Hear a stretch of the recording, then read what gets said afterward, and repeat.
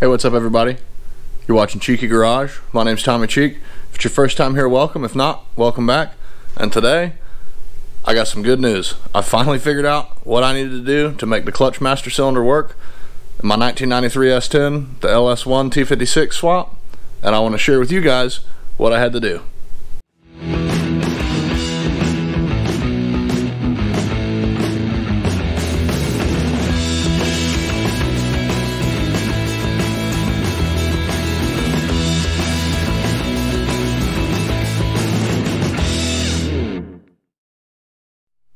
Alright, a little problem with the clutch master. I had thrown it on there. Probably wasn't a good idea to just throw it on there anyway. I probably need to bench bleed this anyway. But regardless, this is the stock clutch master from the 1993 S10. That's what was on there. Probably nothing wrong with it, but I'm just replacing everything at this point. So I had ordered one. Boom. Stock replacement stuff. Okay, looks like a master cylinder. It is metal, whereas this one is plastic. Not sure if you can hear that.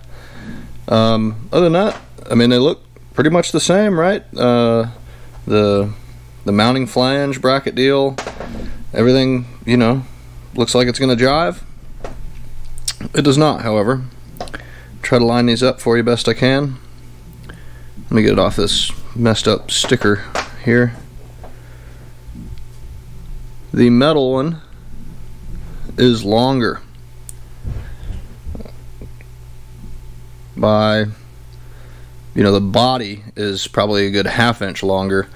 The clutch fluid reservoir barb fitting comes out of the side of the casting, whereas the barb on this one kind of comes off of the end, and this part of the master on the very end of the body made hard contact with the hooker headers, so I got to get another master. Alright, here's the new master cylinder. It's a plastic bodied one, never mind the silver stuff.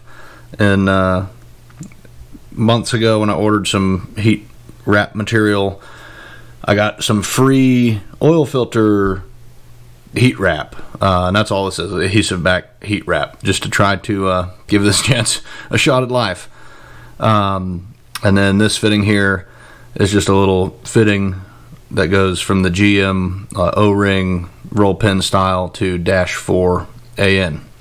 Other than that, this is how it came from the parts store.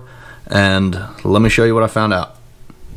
Alright, so you can see the master cylinder in there. I'm just holding it up. I haven't bolted it because I'm going to show you what I actually had to do to get it right. Sorry if the lighting's not the best. I've just got a bunch of lights on this so y'all can hopefully see what I had to do.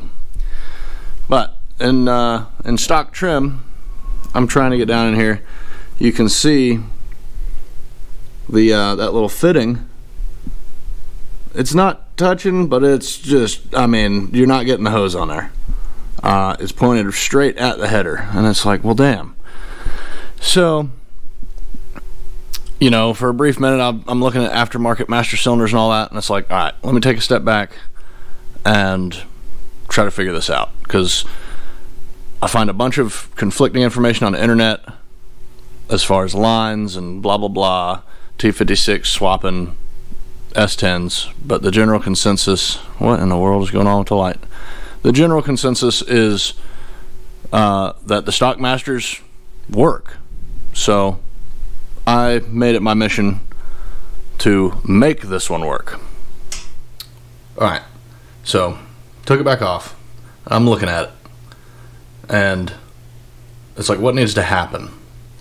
It's like the index of this, like this plane here. Damn, sorry about the thunderstorm, if you guys could hear that. But this plane here needed to be, you know, clocked, indexed in relation to the plane at which this mounts to the firewall. And I'm looking at it, and I'm not sure if you can see it in that camera, but it looks like it's two pieces there. And I was like, okay, well, maybe I can just spin it and problem solved. So that's what I tried to do. So you come around to the back, there's a little cap, you gotta pull the cap off, and then deep down inside, both my stock one when I was looking at it as well as this one, the snap ring was like buried over here on the deep end, and I couldn't get my snap ring pliers in there, so I had to take two small flatheads and kind of screw with it and get it rotated around. But once you get it spun around, you can take your snap ring pliers and get that snap ring. And I do not have the best snap ring pliers. Mine actually kind of sucked, but so if I can do it, you can do it. But you wrestle the snap ring off of here.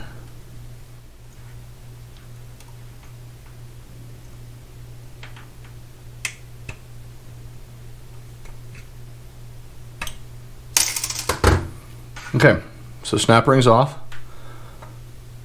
and then bada bing, bada boom. So I'm looking at it, and you'll see, hopefully you can see, I'm trying to work around the camera here. You can see, can you see that? There's a little, there you can kind of see it. A little piece of like key stock, if you will, a little molded, let me take the gasket off, there we go. Just a little key stock piece molded in to prevent this thing from rotating in the bore of the mount. And you can see, imagine this one not being here. That's how it's indexed as it comes. So I took it and put it back together without the snap ring and just kind of sitting on that, you know, kind of just out like that. Stuck it up against the firewall and rotated it to where I liked it. And I made a little mark with a Sharpie where the piece of key stock was sitting, and I took a Dremel and matched that one as best I could to put a second keyway in it. And then, where'd the gasket go? Then I just put it back together, except in the new keyway.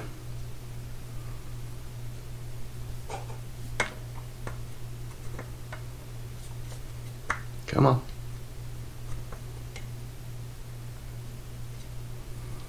Boom. And then put the snap ring back on. And boom. There it is, back together. And now you can see, so if it bounced to the firewall, kind of something like that, you can see that we're indexed much closer to vertical, whereas it used to come out like that and it hit the header. Now our pressure line's going straight down, or is much closer to straight down, and our remote reservoir line is much closer to straight up. So let's go test fit it.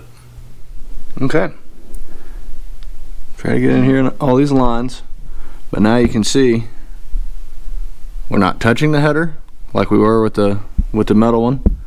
It's close. It's, I mean, probably 3/8 of an inch or so, which is why I went ahead and heat wrapped it.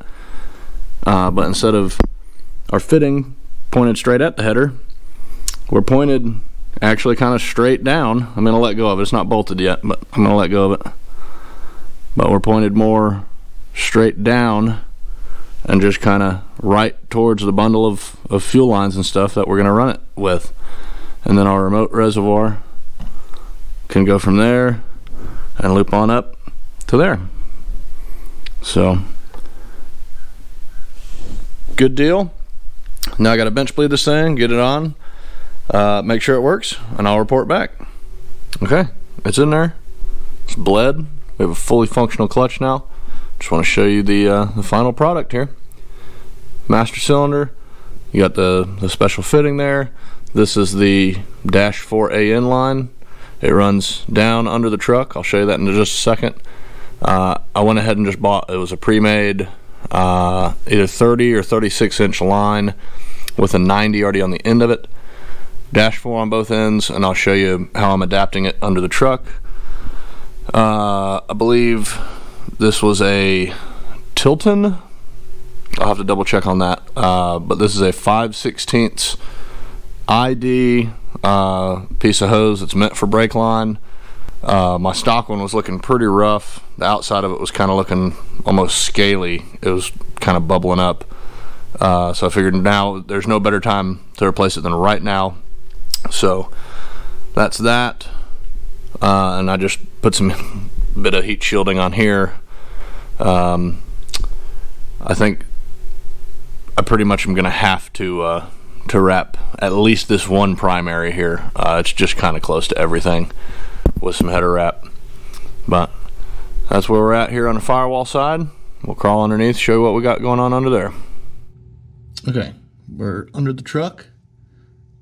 I had to take my microphone off, so hopefully audio's still tolerable. We're facing the front of the truck. This is the bundle of fuel lines and the clutch line and the speed bleeder line coming down along with the brake line, the hard brake line on the driver's side frame rail.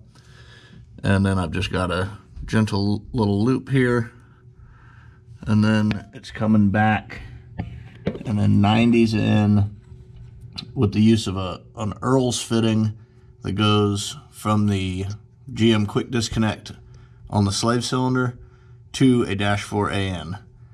And it worked out really nice. I mean, is this what everybody needs to do? Probably not. I don't know. But with the way I routed my exhaust, just coming straight out, it was going to put it really close to the bottom of the header there.